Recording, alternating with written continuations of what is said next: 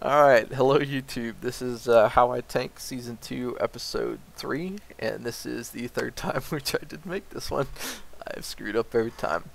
So, right now we have Gork in his 5120, and he's platooned with Janik 80 in his IS. Pronounced it right this time. Yeah.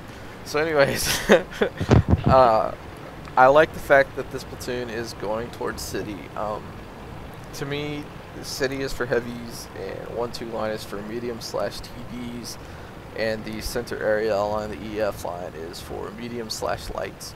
Of course, there's exceptions. If you don't have any mediums, then of course some of your heavies are going to have to go 1-2 line and stuff like that as well. What do you like to do on this map, too? I think in a heavy, I agree. The only instance where I give a little leeway, well, there's two instances. One, for French heavies, because they have the mobility to cover the 1-2 line with mediums, or be on this side to be the sniper. French heavies have a little more flexibility in regards where they go. But in the second stipulation is team spread, where they decide to go, and I'll just cover the weak side. So, I like the way this 5120 is using his IS-8 right here at the corner for armor. If somebody came through and got spotted, they would both have shots at the whatever the target was, while the target basically either has to decide to shoot the 5120 in the turret, or he'll hit the IS-8. So, it's very well played. Frenchies should not be the first thing you see when you come around the corner. Well, I mean, when I'm playing, I love it when Frenchies are the first thing I see when they come around. But if you're the Frenchie, you don't want to be the first thing to be seen.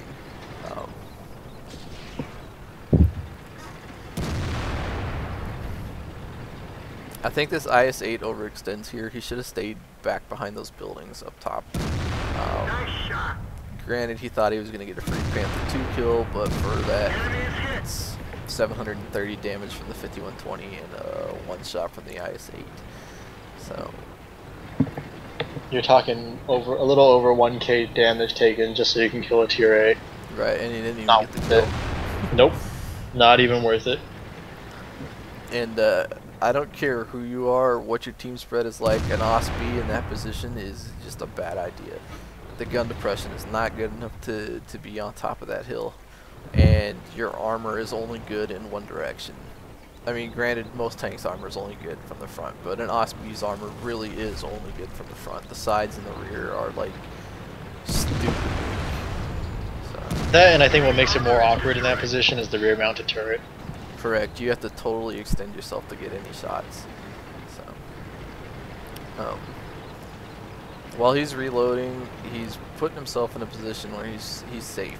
You know, he can't get hit by Artie where he's at. None of the tanks can shoot him. So, it's how you want to play a French heavy.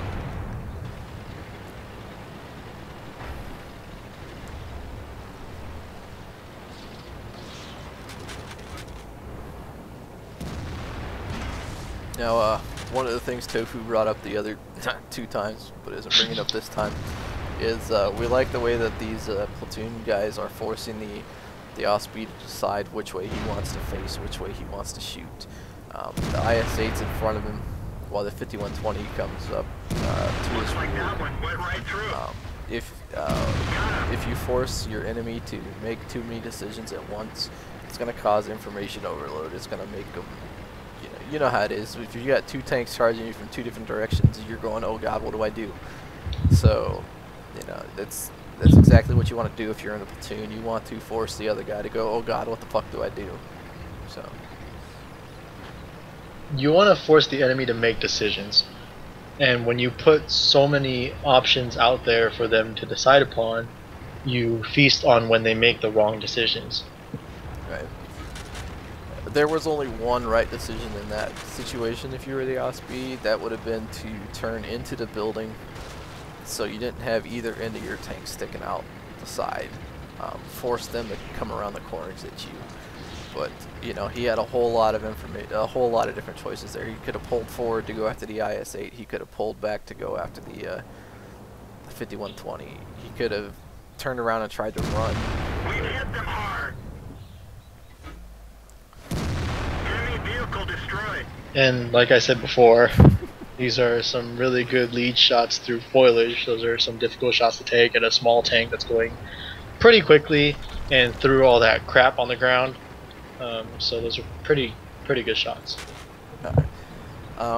Also, there's only one mod that the Wargaming has made illegal that I'm aware of. There might be more, but the only one that I am aware of is the one that gets rid of the leaves on trees and on the bushes. Basically, what the mod does is it makes it so it just looks like a bunch of sticks are sticking out of the ground. So, like, say you were in a IS-3 coming into, like, say the Magic Forest on Morovanka, and there was a KV-5 there. With the foliage, you can't see the R2-D2 that well. You kind of have to know where it's at and whatnot. With this mod, it takes away the foliage, and you can see the R2-D2. It is illegal if you have it, and you ever think about uploading videos. Make sure that you disable that mod.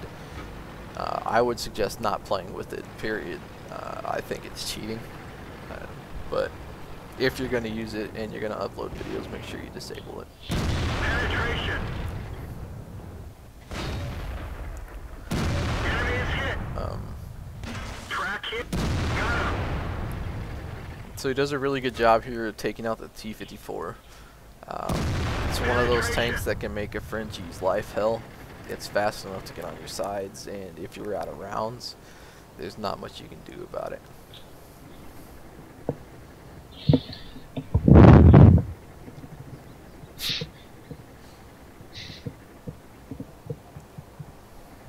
So, while he's reloading, he's going to come back here and put himself in a position to take out this T-43, which is another good choice. You want to take out the fast tanks.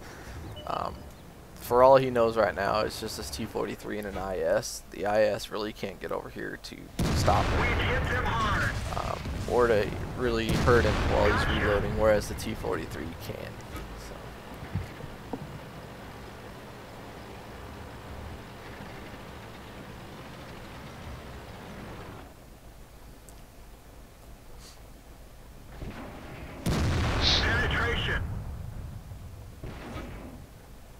So he's taking shots from the low and the IS.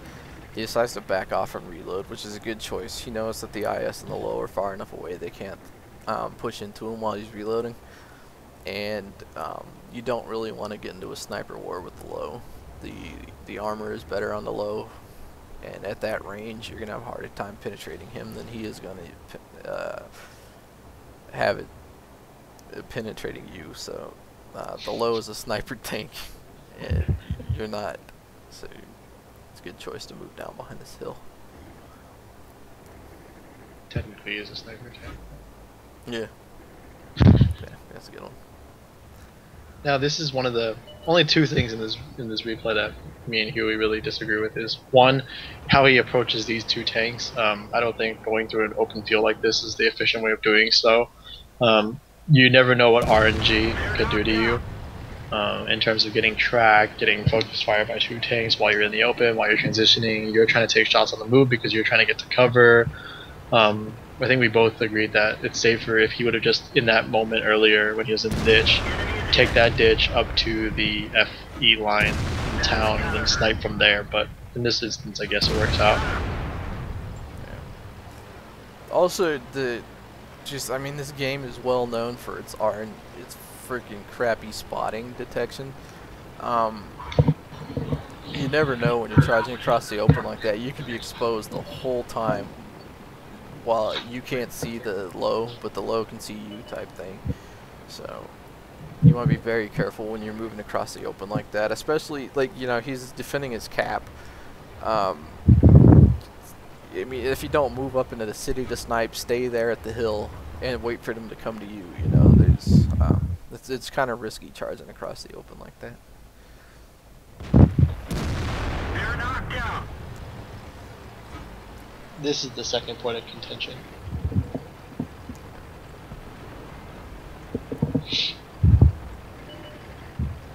I think in this instance when the IS-3 is kind of busy with the IS,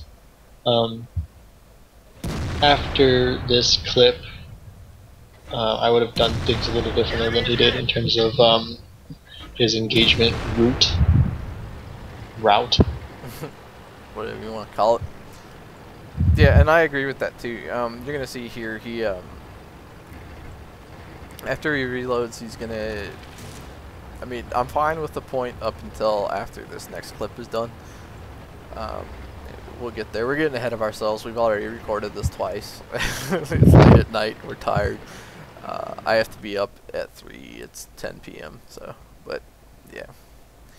So, guys, if you're the IS in this situation, side scraping the IS-3 is a good idea. It makes it very hard to hit you, but do it on the other side of the tank. Especially, you want to be on the opposite side of the tank from your friendly tanks, because he blocks some shots here, which makes it really hard for this 5120. So, here's the spot we were talking about. If we were playing this 5120, we would have continued pushing up the 1 line, and then come across the A line and sniped, or you know, and come in from the rear. Whereas here he chooses to charge across the open and put himself in a very risky situation. He goes behind this rock. The IS-3 basically is hull down on his dead IS buddy. The IS-3 knows that he has to come out from behind this rock on either side, and once he gets spotted, he can get shot. Meanwhile, this 5120 only has shots at the turret, and that's about it. So yeah, again, luckily he has gold shells loaded. yeah. Which, by the way, people, on the point of the IS side hugging that IS-3, pay attention to your map, where your teammates are. That helps. Alright, so he got 5,900 damage, 9 kills, and I think it was a 28 or 2,900 XP game. He did a really good job. Thank you for your submission. And we're going to have a couple more replays in this video. So, hey guys, welcome back. In this replay, we have Double G from Mad playing his Bat Chat on White Park. We are going to go ahead and bump it up to ×2 in 3, 2, 1 now. He does a really good job here at the beginning of just scouting, and like, to me, the sign of a good Bat Chat is somebody who waits for openings, waits for the other team to do something stupid and then take advantage of it. So you're gonna see him. He's gonna spend a lot of time just kind of sitting at this hill doing some spotting and giving his team some lights, taking advantage of, you know, whatever open shots he can get, which don't end up being any for a while. That's why we're at ×2. So this little route he's running is probably one of my favorite ones for any fast medium / lights. I wouldn't want a heavy to do this, just because if you get caught somewhere and tracked, you know, you're not really fast enough. I don't know. It just, to me, the heavies should be concentrating over around the 1-2 line, watching underneath the bridge, and at, you know, D, E, 9, and 0 to watch across that other crossing there. But what do you think, Tofu? What do you like your heavies to do on this match? Depends. I prefer tanks to be where you said. Maybe a TD on track, just because of the fear factor and the suppression ability. But I would also like to think that if I have American tanks with good gun depression, I would like to sit them kind of at this middle section of the trains, because every now and then what you do is you just keep monitoring the tanks that are diagonally across from you, and when they're not looking, you can just move up without, you know, with only, you know, minimal view of your hull, and still get a shot off real quick and then get back to safety relatively. Alright, I'm at 1040. Let's go back down to ×1 in 3, 2, 1 now. I'm at 1029 right now. So.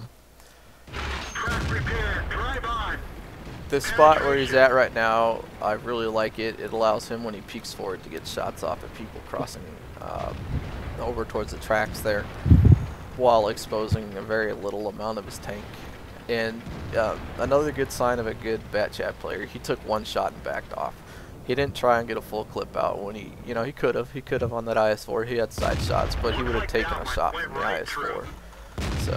Punched right through their armor. Enemy is hit.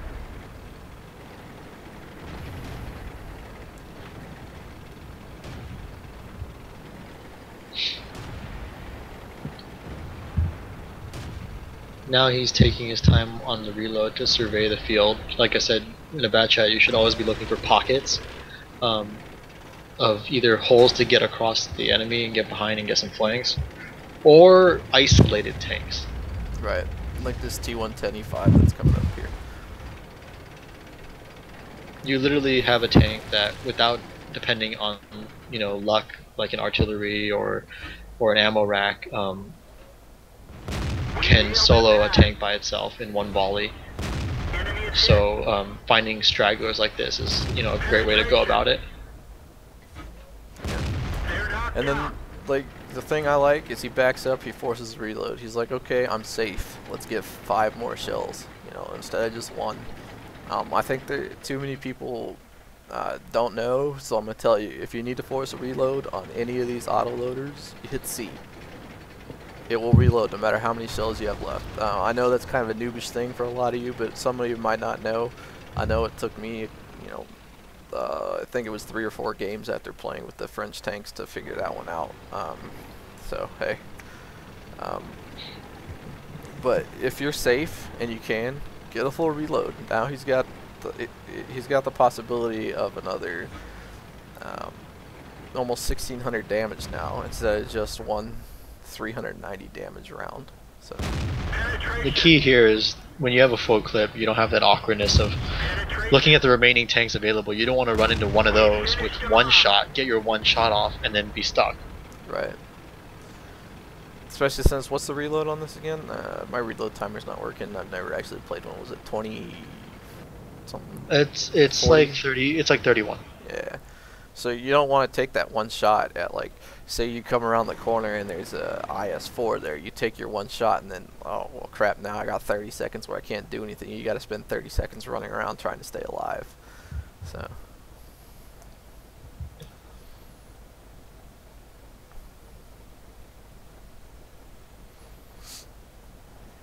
So right here, their team is down. He's gonna force his reload because he's safe. He's gonna need his 5 shells. So. Yeah, and they're not gonna be spotting him from trackside, like from this distance. It's also a good thing to let your teammates know when you're reloading.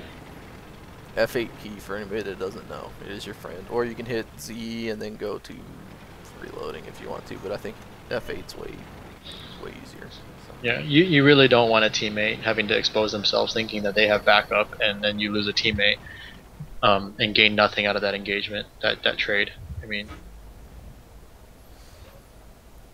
So he's got 2 tier 8s ahead of him, and with the amount of HP he has left, these tier 8s can and will kill him. IS-3s are awesome anti-medium tanks.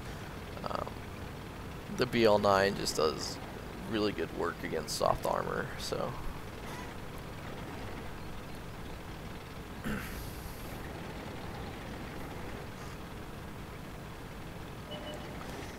And the T110E4 is a defeatist. Just saying. The premature GG. Yeah. Don't be that guy, people. Hell, I know I've done it before. It looked like we were going to lose and the team was retarded, and I've said, man, you guys suck, and then they come back to win, and I swear to God, I blushed. Felt like a dumbass. So. You blushed? I did. I was embarrassed because I looked like a jackass. Looks like that one went right through. He does a really good job here. He gets the shot between the pillars. Forces a reload. Yep, because he knows where the other tank is headed towards. Relatively safe. Small map too, so even if he decides, like, maybe I want to go after the artillery, and the guy starts capping, this map isn't big enough to the point where that will be detrimental to you. No, the bat chat is definitely fast enough to come back and stop it, even if he was sitting down at you know, the H2 area, even maybe J2, K2 area, he could probably make it back to stop the cap in time. And to be honest, with the tanks available, chances are it's going to be one person capping. So that's a lot of time to recover, even if you weren't in a bad chat. Yeah. I think this IS3 makes a mistake. Pushing a bat chat is a bad idea. Like, always assume a bat chat's got 5 shots. That's the way I play. I play against every French tank. I assume they have a full canister. Yep.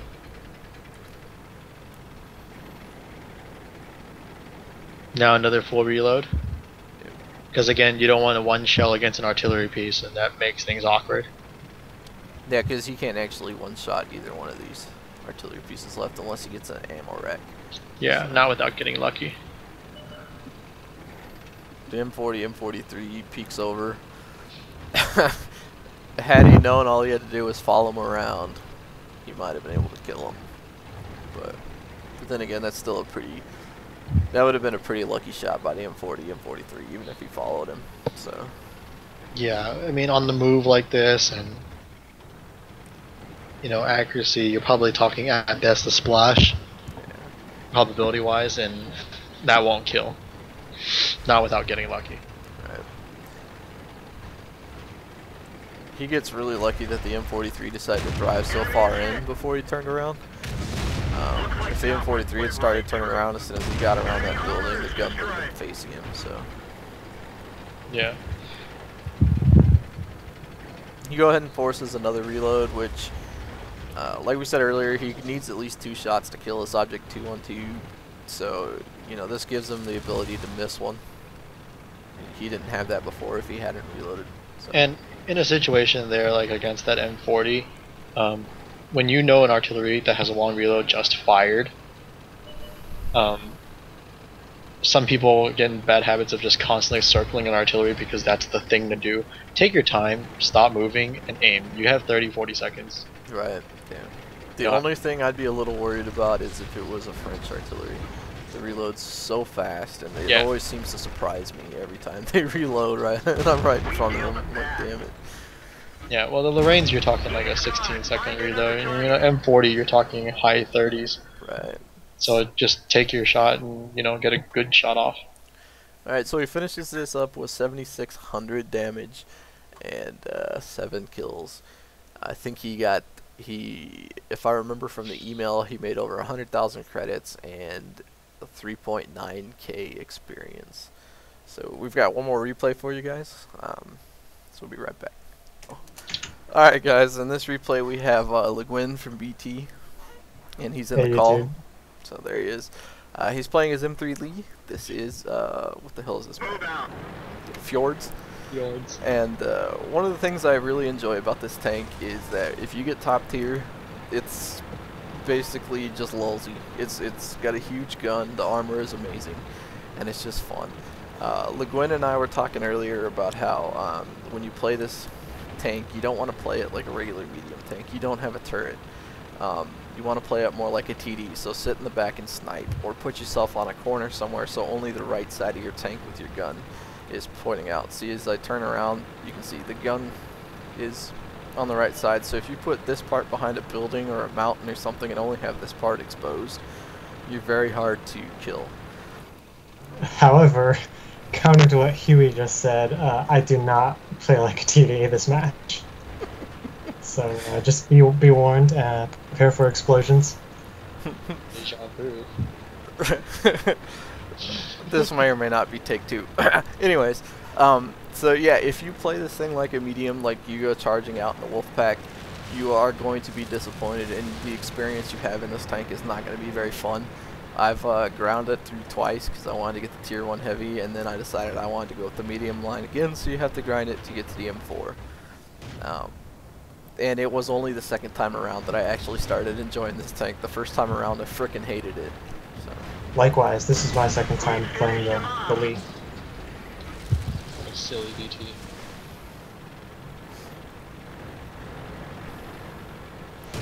Lucky shot. So that was one hell of a lucky shot right there on that header. Don't be afraid to take those. Yeah. This is where the good armor comes into play. Good armor at this tier, that is. I don't know what the hell that was. Penetration. That's gotta hurt. Random. Oh, Vehicle destroyed. Explosions. holy crap! Those already want you. Truck hit.